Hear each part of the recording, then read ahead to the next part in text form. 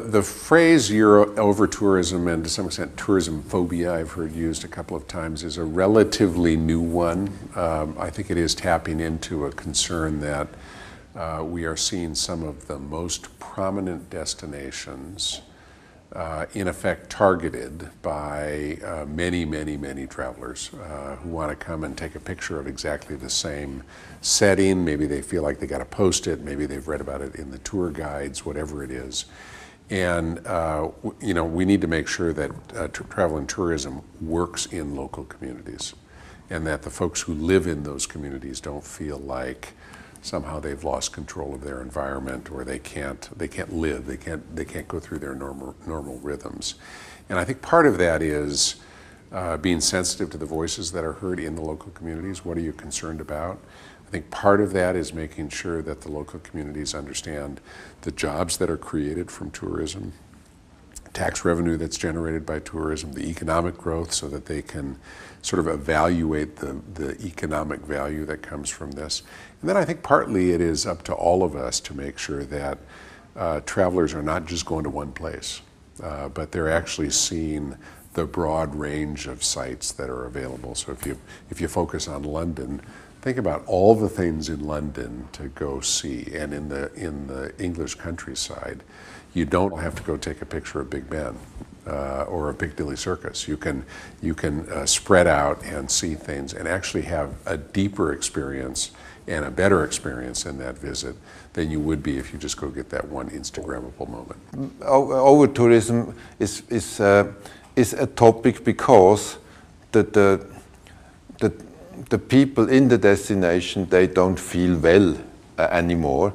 And that is not because, of course it's because it's crowded, but it is also because some of the customers or of the travelers who are not of our customers, but of the holiday makers, are not really behaving as appropriate as they behave at home.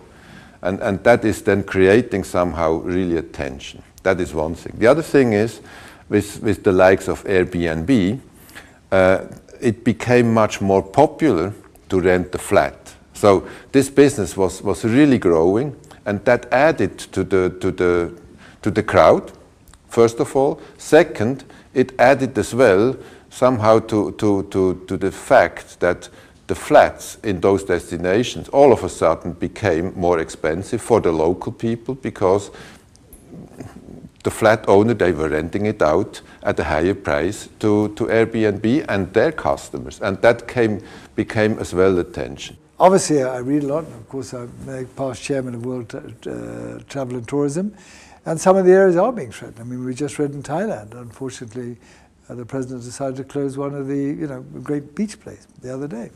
And I think that the places which will come under threat are, I think on the whole, beach places near Europe. I think that to me seems to be because it's near, it's cheap, and it's easy. And you just get too many people. And we're just hearing the figures today. We're going from 4 billion figures to what, 7.8 billion off the top of my head? That's huge. And they bring up, as we left today, what about the airports? How the airports will get a change. So I mean, I think I've always said, you know what, we should charge more. Tourism should be a high yield product and not a cheap product. But a lot of my volume operators will disagree with that. I don't know what exactly over-tourism means and the myth and truth about it. I'm in destinations very often, and I have not seen too many people who told me that we shouldn't send any tourists.